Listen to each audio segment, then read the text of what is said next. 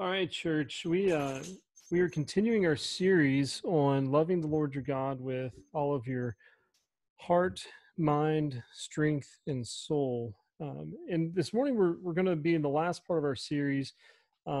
This morning and next week, what it means to love God with your soul. This is talking about developing the inner life of spiritual formation, and we've looked at each of these areas of spiritual formation. That we can experience God through our head, through our knowledge, and we can experience God through our heart, our or our senses, and then we can know there are things about God that are known, and then there are things about God that are unknowable or hidden. So this kind of creates four quadrants of spiritual formation, and when what we're trying to look at is what does it mean to be whole in spiritual formation, to find balance in our lives between the areas that we naturally move into with our spiritual life and areas that we need to develop more. And we've been looking at the life of Jesus and its scripture, and show where it shows the different areas of spiritual formation, these four different areas of spiritual formation throughout scripture. And so you're going to find yourself more naturally in one area than the others. And even as a church tradition, we find ourselves more in the mind spirituality, where we want to know God, what we can know about God in cognitive ways with our mind. And so we search Scripture. We want to make sure and have right doctrine, and we want good theology, and that is a good spirituality, but it needs balancing with the other areas of spiritual formation. And so we find ourselves in different areas more naturally. Some of you are more kingdom minded. You're more in the mindset of strength, where it's like, okay, I know what the Bible says, but let's put it into practice. And those come into tension sometimes, where we need people to call us into action and not just into knowledge. But then you go down into the what we know about God with our senses or our heart, and we find ourselves in transformation through experiences of relationship with God. And so we find ourselves in the heart quadrant. We we we like good music that moves us. We want an inspirational testimonial from someone's walk with God, and that kind of takes us into the heart spirituality. This morning, we want to look at um, an area that is probably more foreign to a lot of us. This is an area that we need to cultivate more, because it stands opposite, or not opposite as in contrast, but it's on the other end of the spectrum from where a lot of us gravitate towards in the mind spirituality. We're going to look at the soul, and this is a how do you develop um, the area of your spiritual life where you search after God with all of your senses, but you're searching after a God that can be unknown, a God that's bigger than you can even imagine. And so I want to talk a little bit about what does it mean for God to be unknown and bigger than you can imagine. And I love asking this question to groups, and you can't really respond right now. So I'm just going to kind of get you to respond in your head. But how big is God? Think about that. How big is he? Okay, I'll tell you, he's bigger than that. Because whatever you're imagining, God is bigger. Think about it this way: you are a finite being trying to contemplate, trying to think about the God who created the mind. You are a created being trying to contemplate the creator. So God is bigger. Can you even describe God? Because every description you find in scripture of God, even the words that God uses to describe himself, that falls short of who God actually is, because God is bigger than your understanding. And so God tries to relate to us through our understanding. So one of the descriptions we go to often is God is love, but that really depends on your experience and understanding of love. Because even if you've experienced love in the greatest forms in this life, God is bigger than that. And so imagine a God who is unfathomable in the love that he possesses. God is bigger than the love you can experience. Your understanding of love is not even big enough to fathom that God is love. And so, we all throughout Scripture we find scriptures like Psalm 42, where it talks about as a deer pants for streams of water, so my soul longs for you. And this one verse in verse 7 says, "Deep calls to deep." Uh, During worship, during these intense times of worship, have you ever had a longing for God? And that longing, may even come out of you're just tired of artificial experiences that, you may go visit a church sometime that is they're doing their best to cultivate an experience for you to connect with God. And sometimes when you're forcing an experience of connection to God, it becomes a little artificial, and you find yourself saying, "Isn't God more than this?" Do you ever hear teaching that's just shallow, and you just want to go deeper into knowing God? Sometimes I find myself frustrated that devotional books sometimes are just fluff, and I want something that's deeper than the fluff that sometimes these books give. But even being a student of theology, someone who studies God, I've done that for, oh man, a long time now, almost 18 years of studying theology. It can sometimes come up shallow because I'm just studying about God, and it pulls me into a deeper longing for actually knowing God. And I see the faith of so many in Scripture, and I hear about the faith of so many throughout church history, and I see the faith of others in the church, and I think, man, when Paul says, "I want to know Christ, to know the power of the resurrection," I think, man, this is the guy who wrote much of the New Testament, and he wants to know Christ. And so there's something deeper that we're called into. And it reminds me, as I was preparing this, it reminded me of a book called Yawning at Tigers. And the premise of this book, this is a good one to kind of read to kind of kick you into wanting to know God, that he uses this imagery of, you go to a zoo, and I think he's talking about his kid. They're at the zoo, and they go to the tiger section of the zoo, and his kid just is bored, and he yawns. There's this tiger in front of him that's not really doing anything. There's nothing terrifying about the tiger because the tiger is entrapped in a zoo. And so he finds himself kind of bored with the tigers. And sometimes what we do with God is we try to tame God, box him in, and domesticate him. And I'm reminded of Chronicles of Narnia, where they talk about, is Aslan dangerous? They say, well, yeah, yes, he's dangerous, but he's good. And so, do you allow God to be big? Do you allow God to be um, bigger than you can imagine? Do you allow God to be powerful? Do you allow God to be the God he is, or do you want God to be the God you want? And so, do you find yourself yawning at church? Um, or do you allow worship to be a place where you actually encounter the glory of God? So this is kind of what I want to talk about. How do you cultivate this in your own spiritual life?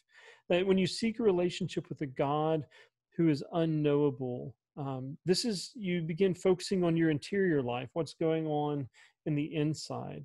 This is a time and space for contemplation where you actually start to explore the mysteries of God. And this is where you meditate on Scripture, where you don't just study it, you don't just study the context, and you study um, the first century world, or the world that the Bible is written in, but this is where you meditate on Scripture, where with the psalmist in Psalm 1 says, I delight in your law, and I meditate it day and night.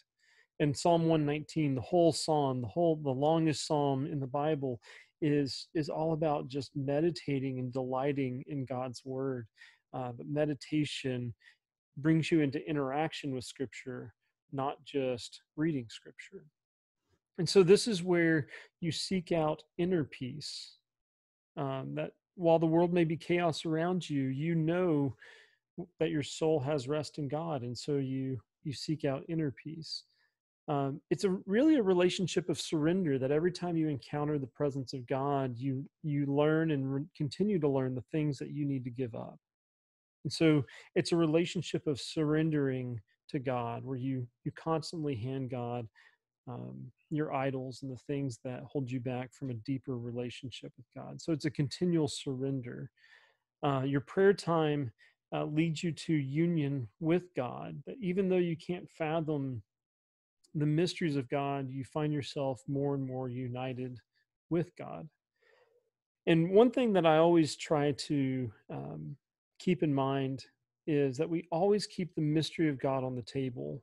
That anytime we try to talk about God, we have to be reminded that God is bigger than we can imagine. And so, in this search of developing this area of spirituality in your life, always keep the mystery of God on the table. That that God is bigger than you can ever grasp. And so in Isaiah 55 verse 8, it says, "For my thoughts are not your thoughts, neither are your ways my ways." And and God is constantly reminding the prophets, you don't get it, and you won't, but just trust me. And it's almost as though God reaches out his hand and says, just take the next step. You can't see where your foot's going to land, but I will guide it.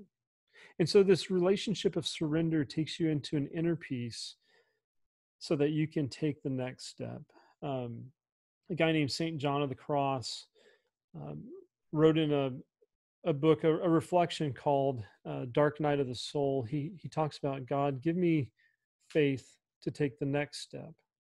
And this is the kind of faith that is, when you truly want to see, you close your eyes tighter, because it's God who will actually reveal in us all that we need in this life. And so in this type of spiritual formation of the soul, your Bible study focuses more on the relational passages in Scripture. You focus on passages dealing with the mystery of God. You've got lots of passages where God is just doing things that don't make sense, and you kind of step into more of a passive reception of Scripture rather than an active taking of Scripture. So Bible study that we do in the mind or with the mind is more of an active engagement in Scripture. This is more passive, where you allow Scripture to take you into a place of listening. This is where we do dwelling in the Word. A group of us on Monday mornings have been dwelling in the Word together, and every Sunday during the pandemic, we've had a time of dwelling in the Word together, where I've been trying to encourage you to listen to what God is speaking to you through Scripture. This is where we sit in the presence of God and allow Scripture to speak to us, to our inner being, to convict us and bring us into places of transformation. And so we seek God's presence and mystery in Scripture. But this is also, when we talk about the spiritual formation of the soul, there's three things that we really need to cultivate. And these are three things that are really hard for us, or at least two of these are really hard for us in our tradition, and really in a lot of churches in the Western world. The three areas are solitude, silence, and prayer.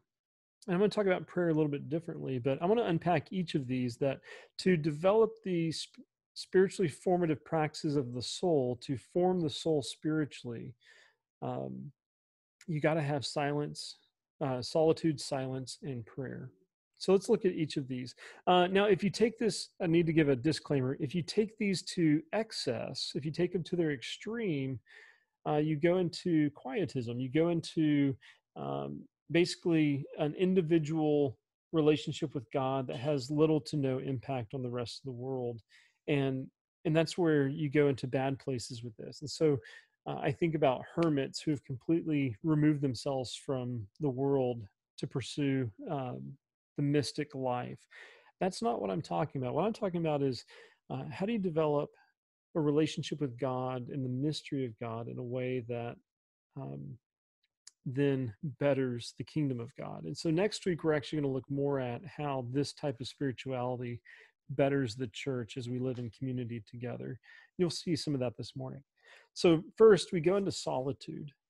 And what is solitude? Solitude is this is something I need drastically in my life. Solitude, I want to be around people. And when I want to be around people, I find myself needing to perform, needing to be the person that other people need me to be or want me to be.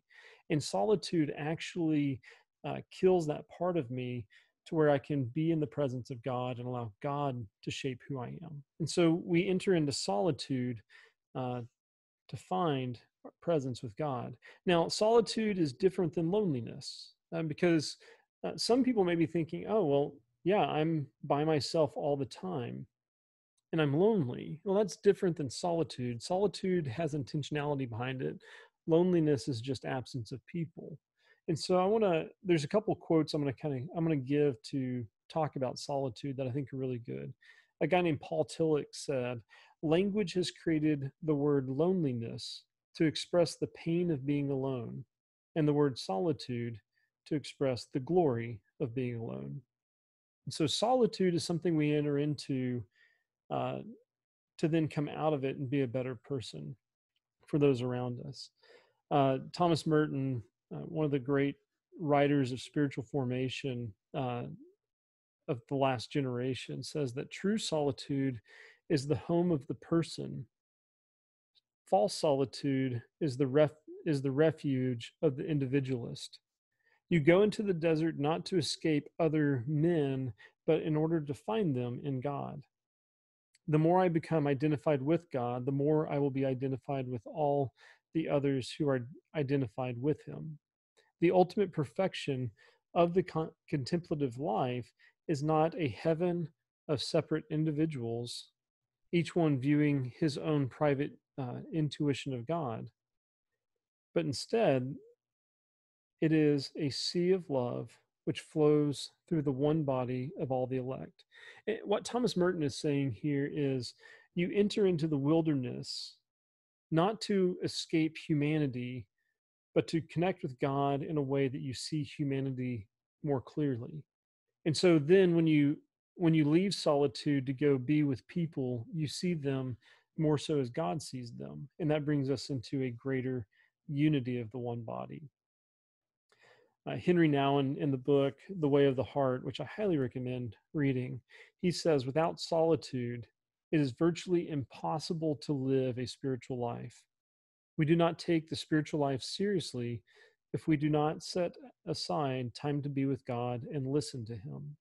Uh, when I ran across this quote in the book, The Way of the Heart, it challenged me to my core because I spend most of my walk with Christ being with others.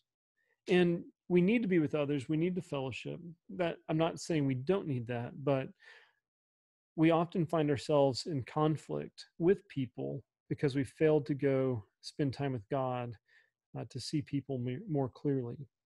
And when we enter into solitude, um, we have a secure sense of who we are as God's children. We have a secure sense of who we're called to be as God's church. And so we offer that back to the church as we live in harmony together.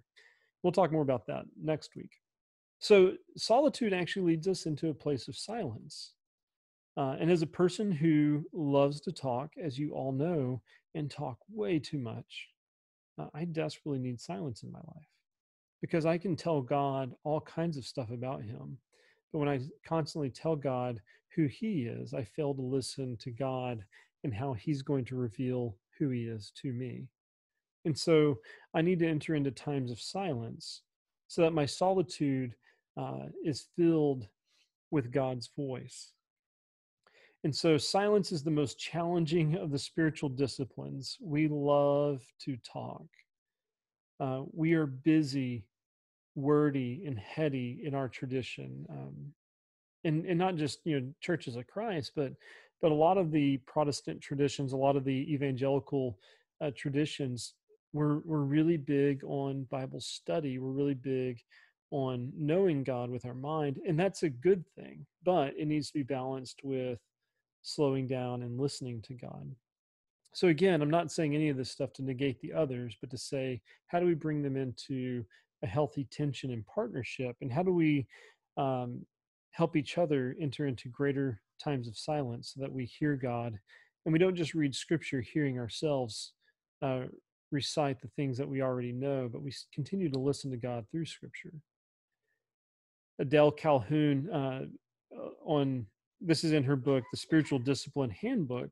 She says that silence is time to rest in God, lean into God, trusting that being with Him is silence.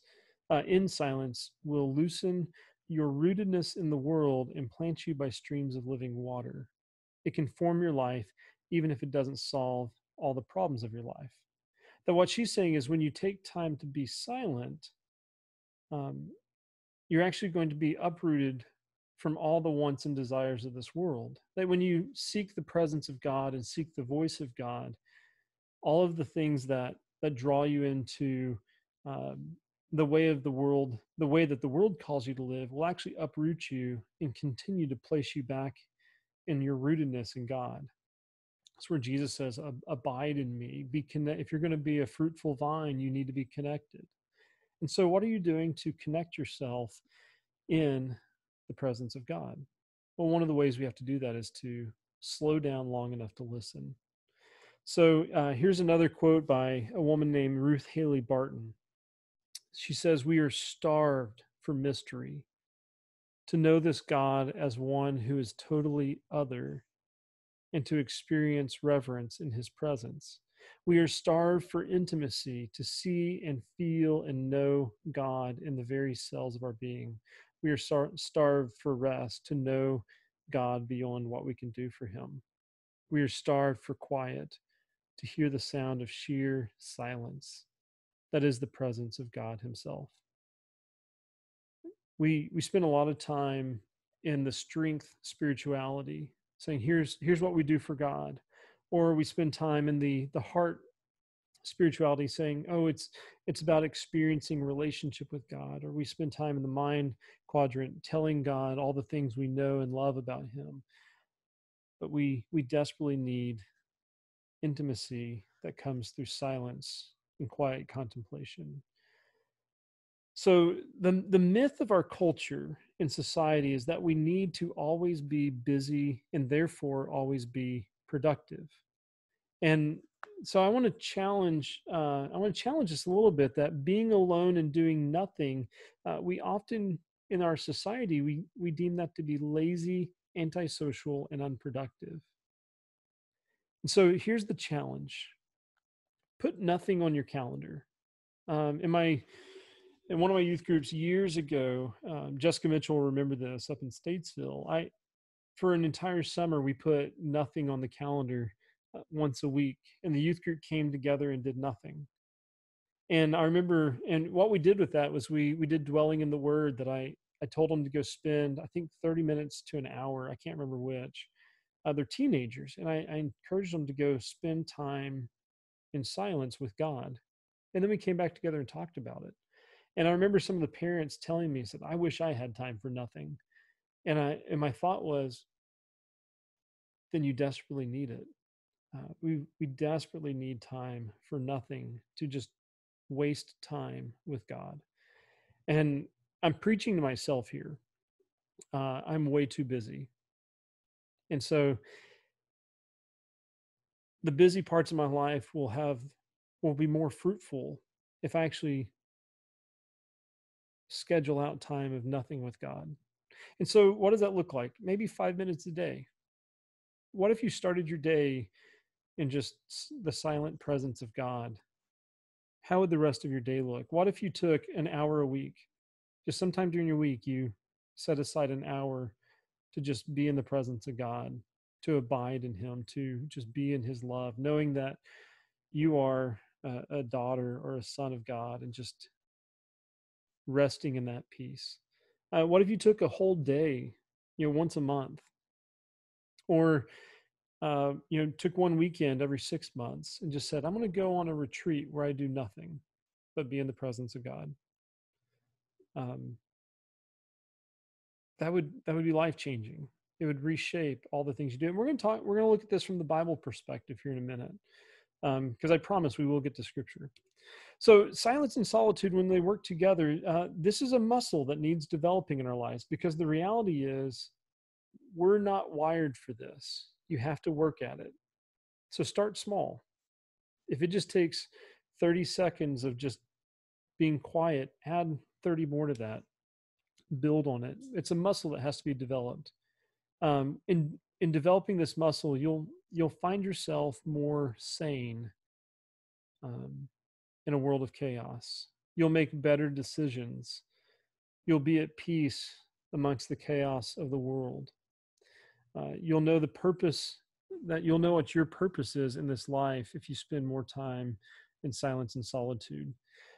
And what I mean by this is, I know that in my life, when I find myself angry on a regular basis, when I find myself feeling chaotic, when I find myself feeling more overwhelmed by the things of the world, one of the first things I check is how's my discipline of spending time with God. And almost always, I can tell you it means I've cut that part of my life out, because when life gets busy, the first thing to go is our prayer life. And so prayer, I want to challenge a little bit of our notion of prayer, that sometimes we've thought of prayer too narrowly, that when we think about prayer alongside silence and solitude, prayer is first and foremost being attentive to the presence of God. That this is not just okay, let's give God our list and then say goodbye as if he's a vending machine that then pours out blessings. Prayer is relational. Prayer is conversational. So start your times of prayer recognizing the presence of God with you, around you, and specifically in you through the Holy Spirit. God is not distant off in the clouds somewhere. He is with you in the Holy Spirit. Begin prayer with silence and listening. Offer your concerns to God. And then sit and listen to what God may be revealing to you. Because if you sit and listen long enough, God may start to speak to you. You may start to hear what God is telling you and guiding this time of prayer. Use Scripture to pray. Pray with Scripture. When you do this, you allow God the first word in your time of prayer through what He says. And so and this is what we do when we dwell in the Word, that we actually begin our time with God by giving Him the first word rather than us telling Him what's going on. So we're listening to Scripture and then entering into dialogue with God. So what's the biblical witness for the spirituality of the soul? I'm going to hit some highlights throughout the Bible, and then we're going to look at the life of Jesus as we wrap up this morning. I'm just going to read these off. And Isaac went out to meditate in the field in the evening. I think of you upon my bed, and meditate on you in the watches of the night. My eyes are awake before the watches of the night, that I may meditate upon thy promise. Even the old priest Eli knew how to listen to God, and he helped the young boy Samuel know the word of the Lord. In 1 Samuel 3, he tells him, go and just say, here I am, speak. Elijah spent many days and night in the wilderness, learning to discern the still small voice of Yahweh in 1 Kings 19. Isaiah saw the Lord high and lifted up, and heard his voice saying, whom shall I send? Who will go for us? And it's actually during this time of prayer that Isaiah was taken into the presence of the Lord, that he found cleansing. And it's in that time of cleansing in Isaiah 6 where the angel takes the coal and places it on his lips. It's out of that cleansing and figuring out and finding out that he is a child of God that he then had confidence to actually go and carry the message of God. Jeremiah discovered the word of God to be a burning fire shut up in my bones. So here's the example of Jesus for us. As Elliot read earlier, Jesus retreats to the wilderness in Luke chapter 4. And what's going on in the wilderness? This is where he goes to get tested. He spent 40 days fasting. And so we often think of Jesus as being really weak at this moment, but that's because we don't talk enough about fasting. Jesus at this moment has spent 40 days intensely and intently focusing on his relationship with the Father. He's just been told at his baptism, "You are my son with whom I'm well pleased." And it seems as though he then goes to the wilderness to wrestle with what that identity means. And so what does it look like for us to wrestle with our sonship, or the fact that we are a daughter of the Father? How does that identity shape how we view the rest of the world and how we view our interactions with the world? That what this did for Jesus is it solidified his identity as son. We got to remember that in Hebrews in chapter 2 and 4, he talks about Jesus became like us in every way. And so we have to question, did Jesus have to learn his identity in the same way that we did? That when God looked at him and said, "You are my son with whom I'm well pleased," that affirmed his identity in him. That's a longer conversation to talk about, but what does it mean that Jesus learned relationship? I mean, Luke talks all about how he had to grow in wisdom and stature. So this solidified his identity as son, and that's the very thing that Satan challenges Jesus with, is especially in Matthew, he says, "If you are the Son of God, do these things." And so he challenges his identity, but through fasting and prayer and solitude and silence, Jesus spends time in the wilderness with God. And so when Satan attacks him, when Satan tempts him, he knows who he is as the Son of God. It is spending time in silence and solitude with God that gives him proper nourishment for his spiritual battle. You know, we focus on the fact that he's been without bread, he's been without food all this time, but he's been feeding his spirit through fasting. And so, what does it mean to spend time developing the spirituality of the soul to prepare yourself for spiritual battle? He also used scripture, by the way, because he actually knew scripture. So there's a mind quadrant there as well. But his time in the wilderness also kept him focused on his purpose, that Satan actually gives him really easy ways to accomplish his goals as the Messiah. But he knew that his purpose was bigger than simply getting everybody's attention or having everybody bow down to him. And so this time of silence and solitude in the wilderness helped him stay focused on his purpose. And we actually see this lived out in the rest of Jesus' ministry, as he often withdrew to lonely places to pray. And so, Luke gives us an example here in chapter 4. We go to verse 42. It says, let me read this for us real quick. It says, "At daybreak, Jesus went out to a solitary place." And that tends to imply that he's out to pray. And he's not just disconnecting because he's tired of people, but he's disconnecting from people to reconnect with God and then to go back and be with people. But this actually helped him along the way. It says, he went out to a solitary place. The people were looking for him, and when they came to where he was, they tried to keep him from leaving them. But he said, "I must proclaim the good news to the kingdom of God to other towns also, because that is why I was sent." And he kept on preaching in the synagogues of Judea. And what's crazy about this is Jesus had really good ministry right in front of him, but because he was going off to reconnect with the Father, he was constantly reminded of what his purpose was and didn't get sidetracked by simply doing good ministry, but he stayed focused on his purpose. That what Luke 4 actually shows us is he said no to good ministry. He said no to hurting people because his purpose was bigger. And it's hard for us to say no because as soon as we say no to good ministry, we feel like we're not being Christ-like. But if we're doing it through discernment, if we're doing it to say, okay, what is our actual purpose here? Then saying no to good ministry might actually be more Christ-like because we're able to more intently focus on what God has called us to. And in chapter 5, verse 16, um, it just gives us that example again of, he's been doing this healing ministry, but he often went off to lonely places and prayed. In chapter 6, verse 12, um, it says, one of those days, Jesus went out to a mountainside to pray and spent the night praying to God. When morning came, he called his disciples to him and chose 12 of them, whom he designated as apostles. And so, what we learn from these passages is it keeps his focus on his purpose.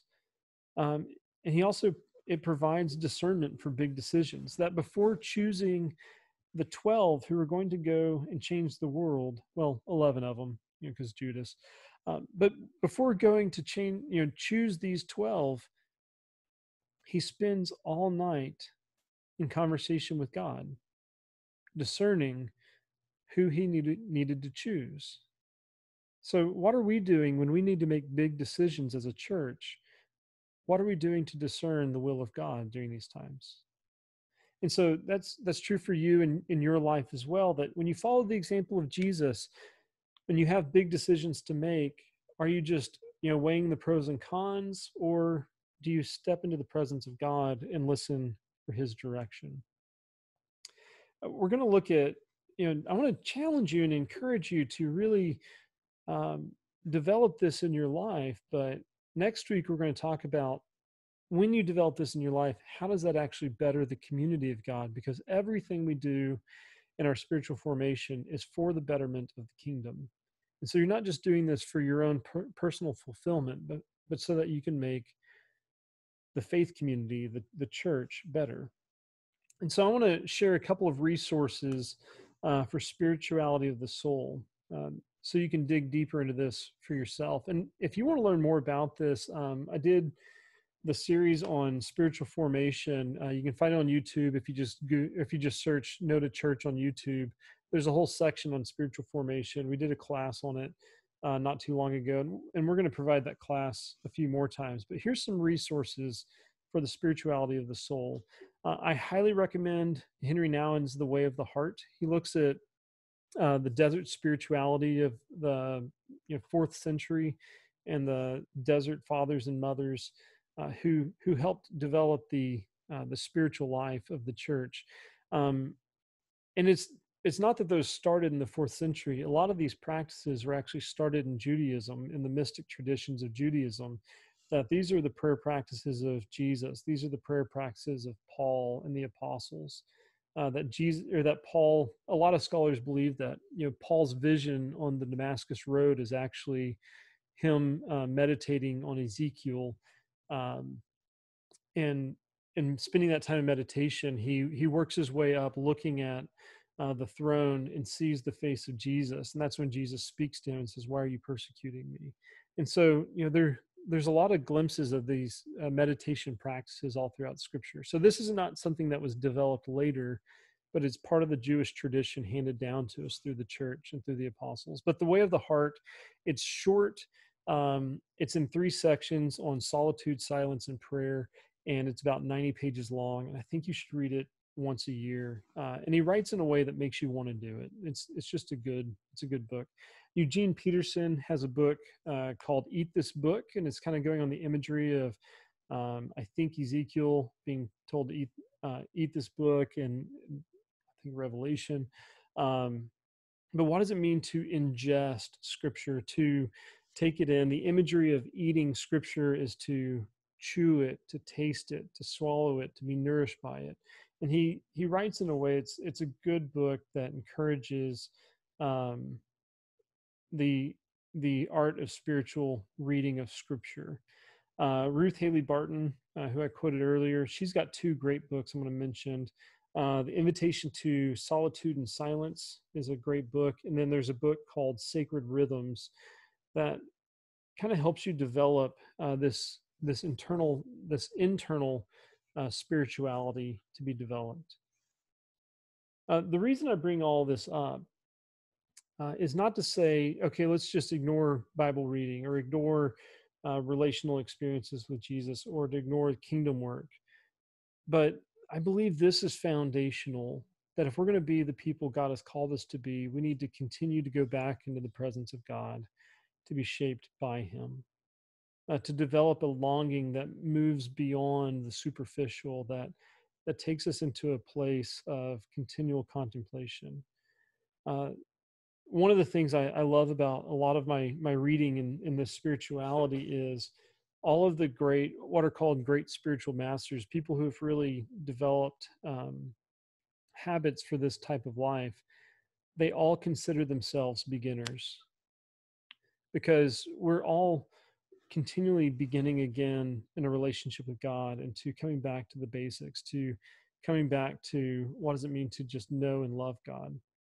And the way Paul addresses this in a lot of his writings is there are times when Paul's writing that he says stuff like, "You need to be holy as God is holy."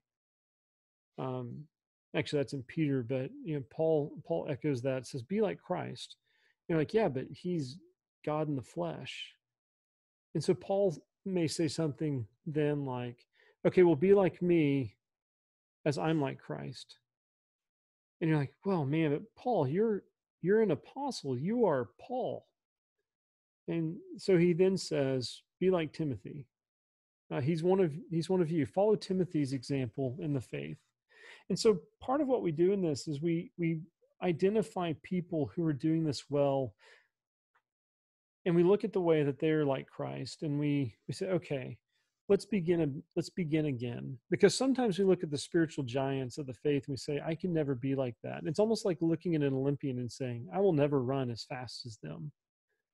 But what we do is we just start running. We learn to run. And in learning to run, we get faster, our muscles develop, and we start longing to run. And so developing this type of spiritual life will actually take you into a deeper relationship with God that brings even more fulfillment to the other areas of spiritual formation. So we'll talk more about this next week and what it means for a community of faith who does this together.